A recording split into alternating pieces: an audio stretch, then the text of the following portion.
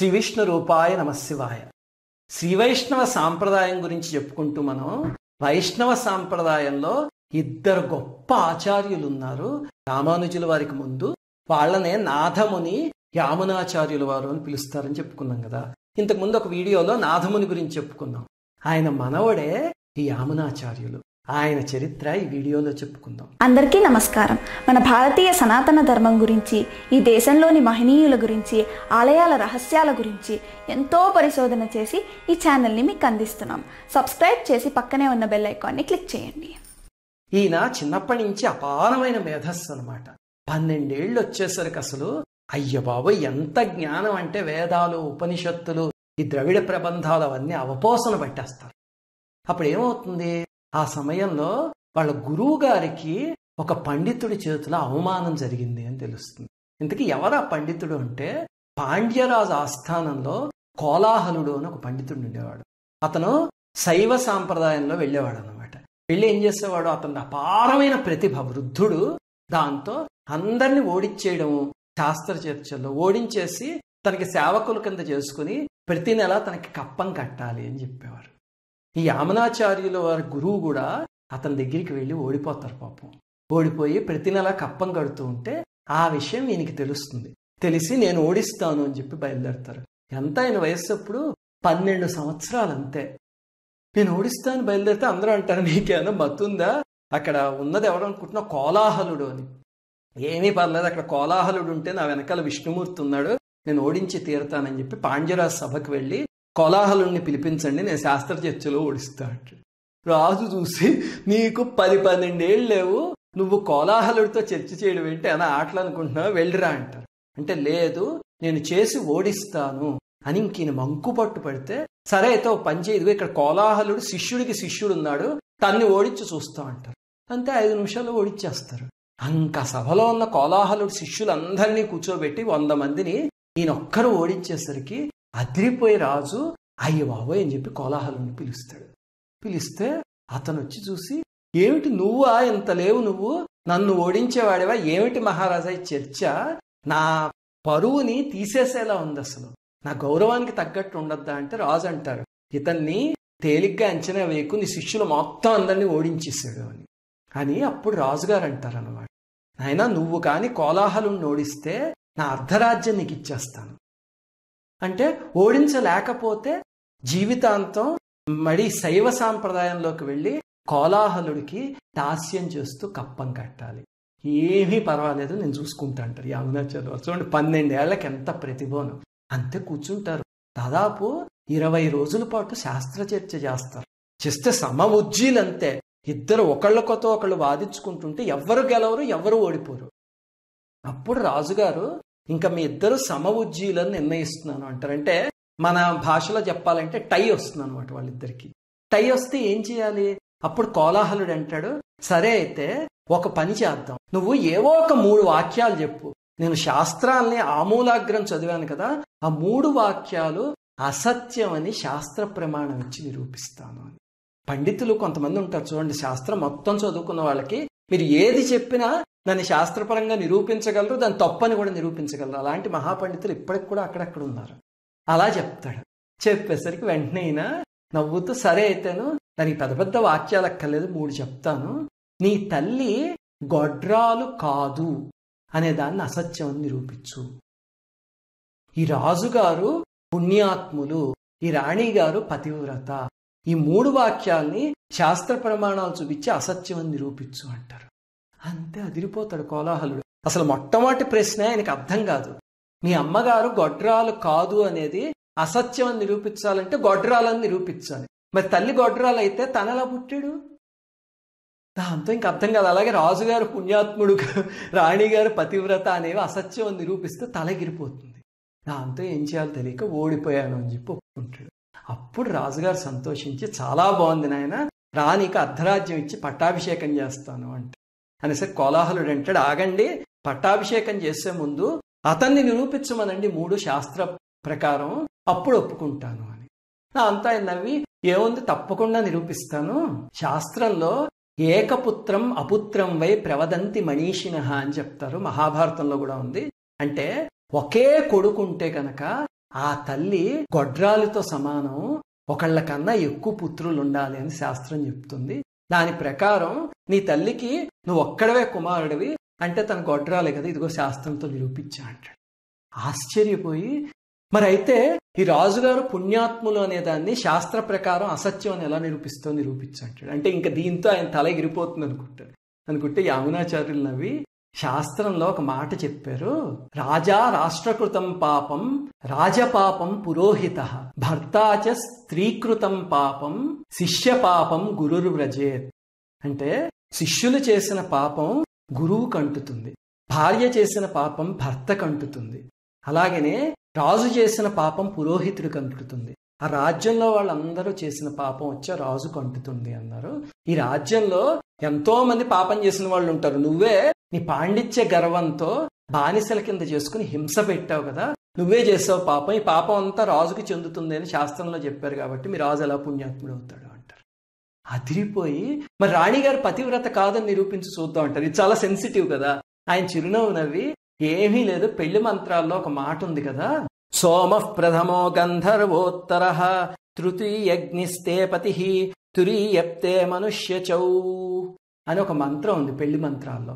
అంటే చంద్రుడు నీ మొదటి భర్త, గంధర్వుడు నీ రెండో భర్త, అగ్ని నిన్ను మూడో భర్త, ఇప్పుడు నిన్ను ఈ వరుడికి ఇస్తున్నాము అని ఉంటుంది.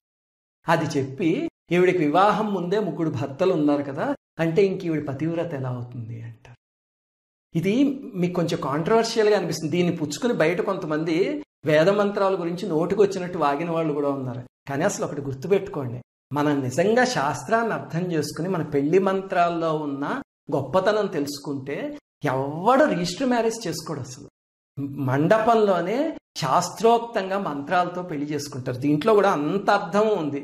ఎప్పుడైనా మన పెళ్లి మంత్రాల గురించి మాత్రమే ఒక వీడియో చేసుకుని అందులో చెప్పుకుందాం. చాలా అద్భుతమైన మంత్రం ఇది. అప్పుడు రాజుగారు ఆహా నువ్వు చాలా గొప్పవాడు వెయ్యా అని చెప్తే కోలాహలుడు కూడా కాళ్ళ మీద పడిపోయి సరే అయితే పట్టాభిషేకం చేసేయండి అంటారు. చేసేస్తారు. ఈయనకి అంతా బానే ఉంది.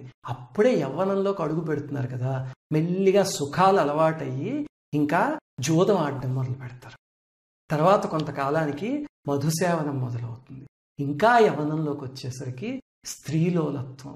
ఇంకంతే, అందమైన ఆడపిల్ల కనిపించింది అంటే ఖచ్చితంగా తను సొంతం చేసేసుకోవాలంతే.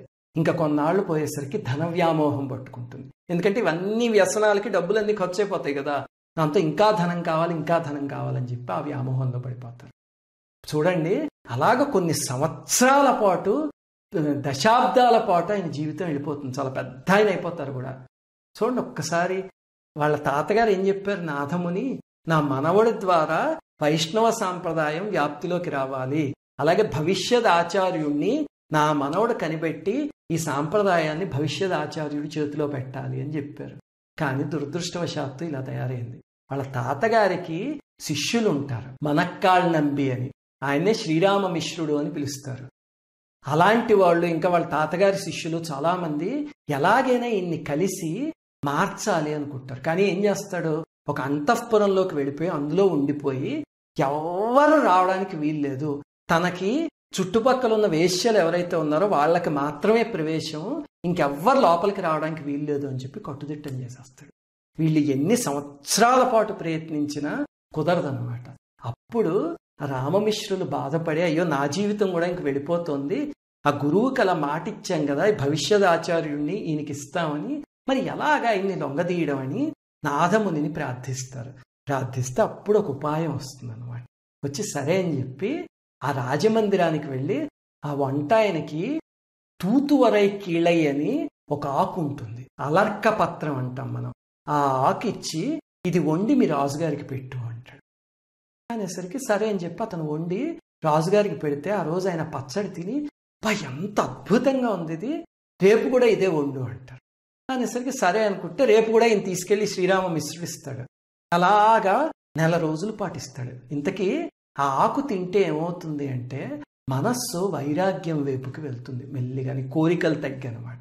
అలా 1 రోజులు ఇచ్చేసరికి రాజుగారు రోజు మహాప్రీతితో తింటూ ఉంటారు. ఈ వంటలు ఆయన వచ్చి ఫీడ్బ్యాక్ చెప్తూ ఉంటాడు, అబ్బా రాజుగారికి తెగ నచ్చేసింది ఇది అని.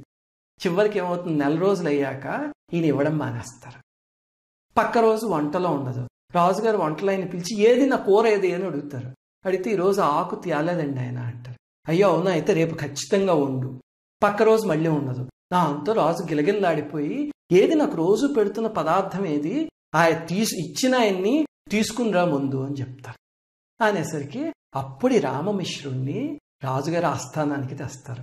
చూస్తే ఆయన మహా తేజస్సుతో వెలిగిపోతూ ఉంటారు త్రిపుండాలతోనూ.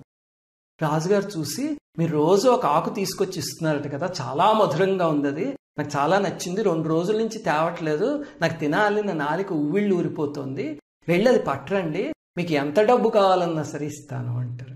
ఆయన చిరునవ్వు నవ్వి, రాజా మీరు నాకు డబ్బు ఇవ్వడం కాదు, మీ పూర్వీకులు ఒక చోట ఒక పెద్ద నిధిని దాచిపెట్టారు, ఆ నిధి మీకు అందజేద్దామని ప్రయత్నిస్తుంటే నాకు కుదరతలేదు, ఇన్నాళ్ళకు కుదిరింది, మీకు కావాలా చెప్పండి అంటాడు. అయ్యి బాబు ఎంత పెద్ద నిధా, మా పూర్వీకులు దాచారా, ఎక్కడ దాచారు, నా రాజ్యంలోనే ఉందా, నాకు తెలియకపోవడం ఏంటి అంటారు. అనేసరికి అప్పుడు ఆయన అంటారు, ఇక్కడి నుంచి దూరంగా నది మధ్యలో ఒక ద్వీపం ఉంది, ఆ ద్వీపంలో ఉంది ఆ నిధి, దానికి చుట్టూ ఒక పెద్ద సర్పం చుట్టుకుని ఉంటుంది, అక్కడుంది. అలాగే అక్కడ శంఖనిధి పద్మనిధి లాంటి గుర్తులు కూడా ఉన్నాయి, కానీ ఎవ్వరు గమనించరా ద్వీపానికి వెళ్ళి, పదండి మిమ్మల్ని తీసుకెళ్తాను అంటారు. అనేసరికి సరే అయితే పదని చెప్పి రాజుగారు ఆయనతో పాటు బయలుదేరి వెళ్తారు. వెళ్తే అప్పుడు కావేరీ నదిలో ప్రయాణం చేయించి అక్కడ ద్వీపానికి తీసుకువెళ్ళి అక్కడ రంగ విమానంలో కొలువున్న రంగనాథ స్వామిని చూపిస్తారు. అంతే, ఈయనకి కళ్ళమటి నీళ్లు వచ్చేసి యామునాచార్యుల వారికి అక్కడ సాష్టాంగ పడిపోతారన్నమాట. అంటే ఈయన జీవలక్షణం ఏంటి, పుట్టింది నాథముని, అలాగే ఈయన కూడా అవతార పురుషులు, మధ్యలో ఇలాంటి వ్యసనాల వల్ల పక్కదారి పెట్టారు. దాంతో ఇంక అక్కడ పడిపోయి నాకు రాజ్యం వద్దు ఏమొద్దు, నాకు రంగనాథ స్వామి పాదసేవ చాలు అని చెప్పి దాసులైపోతారు. అసలు ఆముక్తమాల్యదలో కృష్ణదేవరాయల వారు ఈ సందర్భంలో ఒక పద్యం రాస్తారు, స్ఫటల మణుల్గ్రాల శాంతమై శ్వేతమై అని. అసలు ఆ పద్యం చాలా విచిత్రంగా ఉంటుంది, అంటే స్లాష్ అన్నమాట. ఒక వైపు నుంచి చదివితే ఆ పద్యం మొత్తం మనకి ఒక నిధి అని ఒక మీనింగ్ వస్తుంది, ఇంకొక యాంగిల్లోంచి చదివితే రంగనాథ స్వామి అనే అర్థం వస్తుంది. అలా 2 అర్థాలు వచ్చేలాగా అద్భుతమైన పద్యం రాశారు రాయల వారు. సరే, అప్పుడు ఆయన ఇంకా రాజ్యం అవన్నీ వదిలేసి సన్యాస దీక్ష స్వీకరించి వైష్ణవ సాంప్రదాయాన్ని వృద్ధిపరచడానికి ప్రయత్నిస్తారు. కానీ అప్పటికే ఆయన వయస్సు దాదాపు అయిపోతుంది అనమాట. అయిపోయి అయ్యో ఇంకా నా తర్వాత ఎవరు తీసుకుంటారు, ఈసారి బలమైన మనిషి ఒకళ్ళు రావాలి, ప్రభంజనంగా రావాలి. అప్పటికే మహమ్మదీయ దాడులు అవన్నీ జరుగుతూ ఉంటాయి, అలాగే పాషండ మతాల నుంచి సనాతన ధర్మానికి దెబ్బ తగులుతూ ఉంటుంది.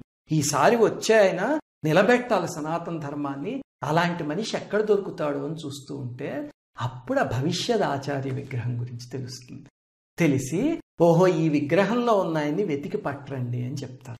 అప్పుడే వెళ్ళి రామానుజుల వారిని వెతికి పట్టుకొస్తారు. ఆ భవిష్యత్ ఆచార్య విగ్రహం రామానుజుల వారిదే. రామానుజుల వారు పుట్టేందుకు ఒక 4000 సంవత్సరాల ముందే ఆయన విగ్రహం సృష్టింపబడిపోయింది అప్పుడే. అంటే చూడండి ఆయన ఎంత గొప్ప అవతారం అని. కానీ చివరికి ఏమవుతుంది, రామానుజుల వారు వచ్చేసరికి యామునాచార్యుల వారు శరీరం వదిలేస్తారు. కానీ వదులుతూ ఏం చేస్తారంటే ఇలా 3 వేళ్లు తెరిచి ఇక్కడ పెట్టుకుని దేహం వదిలేస్తారు. అప్పుడు రామానుజుల వారు ఆ 3 వేళ్లని పట్టి తనకి దిశానిర్దేశం ఎలా చేసుకున్నారు, ఇవన్నీ మీకు రామానుజుల వారి చరిత్రలో చెప్పాను కదా, అది యామునాచార్యుల వారి గొప్పతనం.